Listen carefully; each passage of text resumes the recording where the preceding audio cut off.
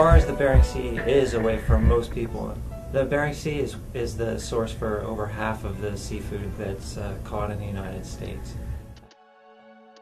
Greenpeace has a long history in Alaska. Actually, our first ever public campaign was in Amchitka in the Aleutian Islands to stop nuclear testing. And in a lot of ways, the campaign that we're working on now is similar to that.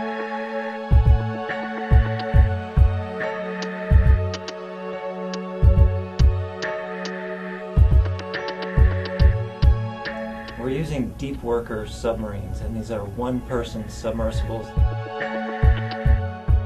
The subs are very maneuverable, so you can actually get within a couple feet of pretty much anything you want to look at.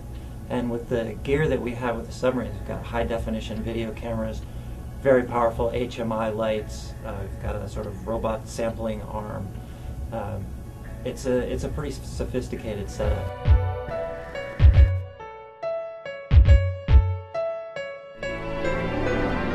One submarine will be doing transects, so basically following a continual line up the canyon wall. The second submarine will be looking at this bigger stuff, some of the large foraging animals that we could see in the canyons.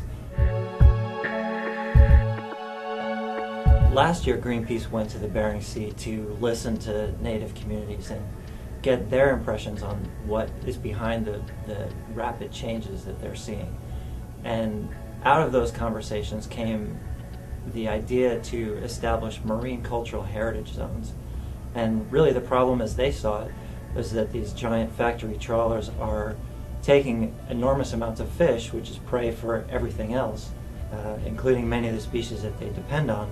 And so what you see in Alaska is these giant vessels that used to fish in the Atlantic, and they basically fished out some of those areas, and now they feel like they can make more money in Alaska. In some ways this really is going to be groundbreaking.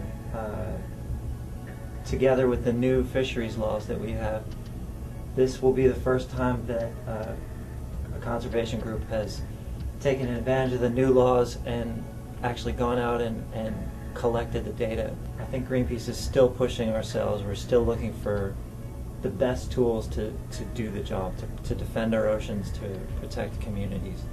And sometimes that's direct action, sometimes it's organizing people, sometimes it's research, and occasionally it's going to be taking submarines down into places where no one's ever been.